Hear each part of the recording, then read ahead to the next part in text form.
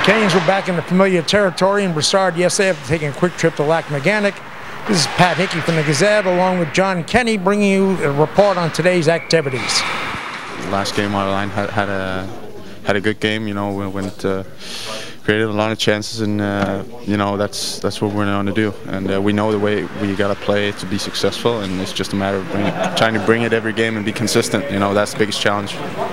Winning small battles along the walls, and you know, going that extra mile for your for the guy next to you, so he can win the puck, and you know, take a hit here and there, and just bringing your 100% effort. Max Pacioretty took a day off yesterday, a therapy day. He injured his wrist or hand, we're not sure which, in the opening game, but he says he expects to play tomorrow night. We want to get that first win as soon as possible, and maybe relieve a little bit of tension. And you know, obviously it's a good test tomorrow. They lost their first game as well, so they're going to be hungry. You know, we're a speedy group of players, and we like to use our speed and our skill. And I think when we get tied up in the after the whistle business, I think maybe it gets away from our game a bit. But we have an identity, and we got to try and establish it right now, and that's using our speed. And obviously, we want to have a little bit more grit this year, but we got to stick with what works, and that was our speed up front, I think.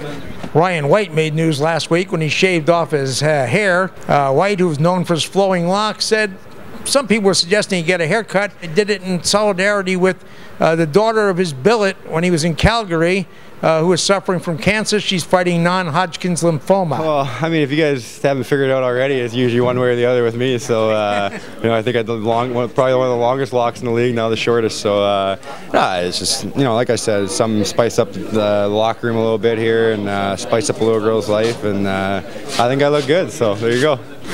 Tomorrow night will be a big night for Danny Brière. He'll be facing the Philadelphia Flyers, the team he's played with for the last 4 or 5 years. Brière says he's still going to have some butterflies, even though he's been around the league for a long time. As a player, it's fun to have those butterflies that get you going.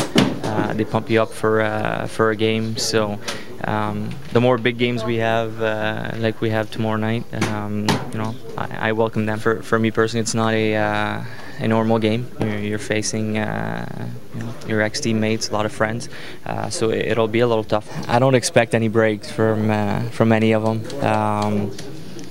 There's and I wouldn't say publicly what we can take advantage of, and I'm sure they're going to do the same on their side. So you try to approach a game like it was any other one, but obviously there's a little bit more on the line.